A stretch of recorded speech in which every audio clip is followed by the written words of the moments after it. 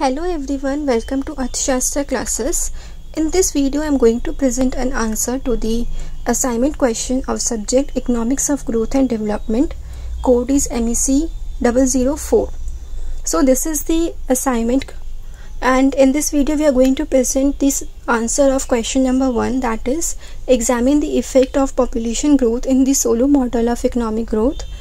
Second part, discuss how the Solow model could be used to explain poverty traps in developing nations. I am going to present a snapshot of my own assignment which I submitted when I was in first year. So these were my marks in the assignment, that is 89.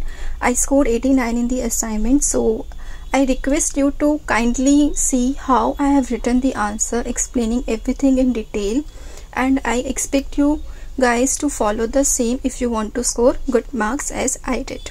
So let's start with the video.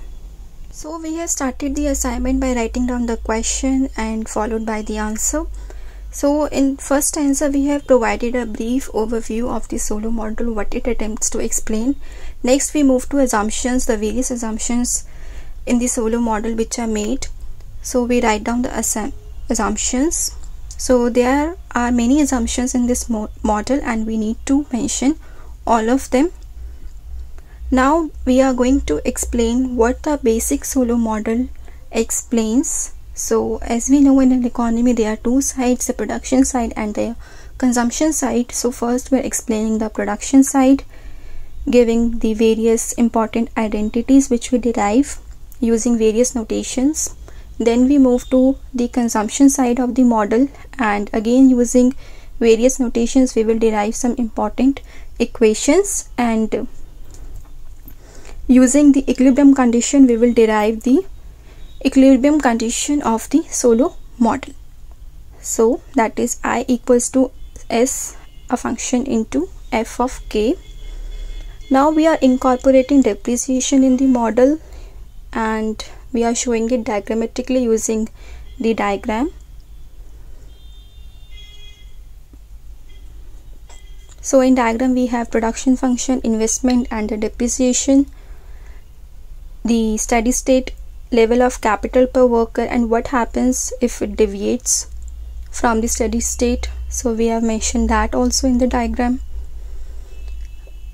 Moving forward, we move to the explanation what figure is trying to show. Next we incorporate the population growth as the question demands. So now we will see how an economy can achieve steady state growth when population is growing. So we have derived the new equation incorporating the effect of population, and we have made again a new diagram. And now investment has changed to break-even investment because it now includes depreciation as well as population growth.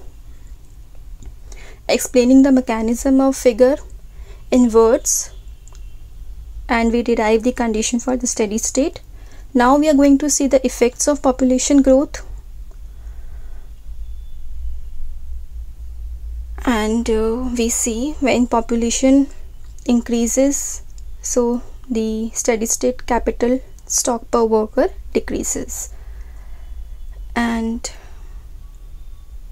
now we are seeing how we can determine the golden rule of capital when there is population growth in the economy. So we derive the condition as MPK minus depreciation equals to the population growth. And the second part of the answer is poverty traps. So we are defining the traps. The technological trap, it is related to Solow model only.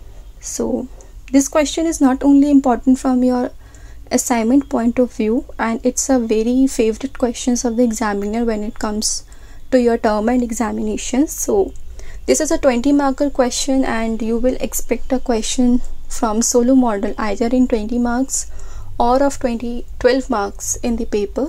So prepare well. This is not your just assignment completion, it will help you in preparation for your exams as well. So the next question will be there in the second part of the video. Stay tuned. Thank you.